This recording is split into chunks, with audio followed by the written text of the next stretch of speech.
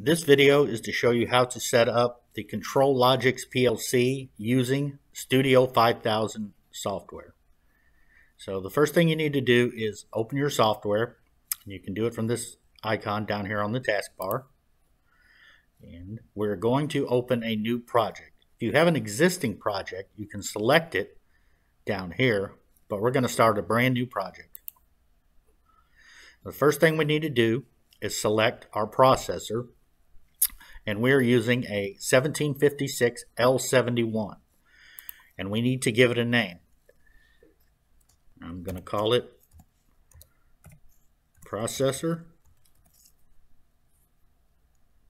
01.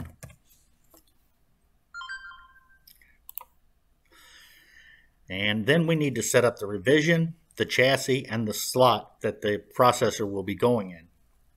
We are using a 7-slot chassis, so we select that from the list. Our processor is going in slot 0, and then we have to click Finish. Sometimes this takes a little while to set up, depending on how fast your computer is. Alright, so the software is opened up, and you can see over here in the back plane, right here, is our 1756 A7, that's our back plane, and our processor is in slot 0, a 1756 L71 that is called Processor 01. Now we need to finish setting up the rest of our back plane. So all we have to do is highlight backplane, then right click, new module, and when we need to select a module. Now if this is checked right here, then you're looking at every possible module that could be going in there. So we can uncheck that. We can look for just the digital modules because that's all we're going to be using. And over here, the different vendors, doesn't really matter, but the more you have checked, the more it's going to be looking for. And the first module that we're going to be using is a 1756 IB16, and that is an Allen Bradley input card. So we select it, and we click Create. We check the revision number, and that should be on 3. Click OK. And now we need to give it a name. I'm just going to call it Input 01. And that is going in slot 1. Then always disable keying. Select OK. And then we're going to set ours for 200 our RPIs, which is requested pack intervals, for 200 milliseconds. So that means it's looking for information every 200 milliseconds. And we click OK, and you'll see that it has appeared over here. And then we're going to set up another module. So again, you're going to right click on the back plane, left click, and then right click for new module. We're going to deselect that. We're going to select digital. And our output card that we are using is a 1756 OB16D. So all we have to do is go down through the list till we find the 1756 OB16D. And then we create it. Click OK. I'm going to call this one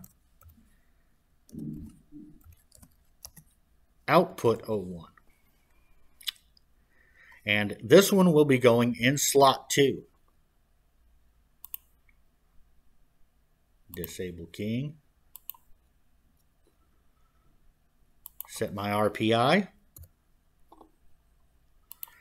Click Apply. OK. And it is set up. Now, we also have an Ethernet card. We won't be using it right now, but we will be using it throughout the course. So I'm going to go ahead and set that one up. This is going to be a continuation of this program through each one of the videos. This is a communications module. So I'm going to select it. And we are using a 1756 EN2T. Now, if you're not sure what module you have, you can pull them out of the chassis, and the number's right there on the side. I'm going to create it, and we have to give this one a name.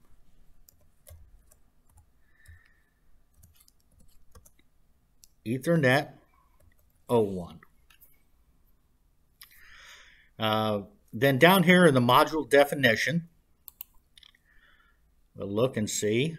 Let's change this to disable keying. This one on ours is going to be going into slot 6. And we need to give this an IP address. So you need to know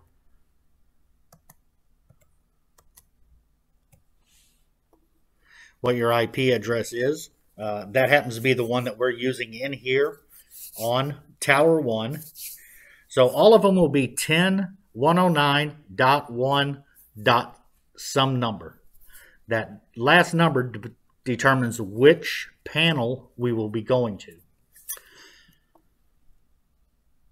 And I'm going to click OK. And you'll see that it shows up over here. So, setting up the backplane, we set up the processor with a 1756L71. We set up an input card, a 1756 IB16, and we set up an output card, which is a 1756 OB16D. And then the final thing that we did was set up our communications through an Ethernet card, which is a 1756 EN2T. And that is all we're going to do on this video. We will make another video showing you how to make a controller tag, how to add things to the program, and many, many more. So stay tuned, and we will cover those in another video.